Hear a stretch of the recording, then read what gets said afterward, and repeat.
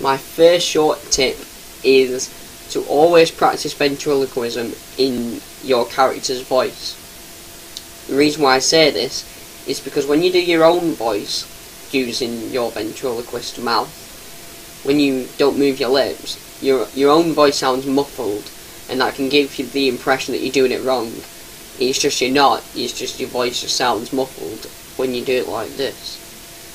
Because usually when you speak, your voice has more room to make the sound, rather than doing it like this. So it sounds a little bit different, and that can give you the impression that you're doing it wrong. It doesn't mean that you're doing it wrong, it just means that the voice is muffled. So if you add a character voice, then it takes away that, because it doesn't sound muffled, that's just what the character's voice sounds like. So always use a character's voice when doing ventriloquism. It'll save you a lot of time thinking, oh, why am I doing it wrong? Why does it sound muffled when all the others don't sound muffled? So it'll save you a lot of time, and also get you into the practice of switching from voice to voice, switching from your own voice to the puppet's voice.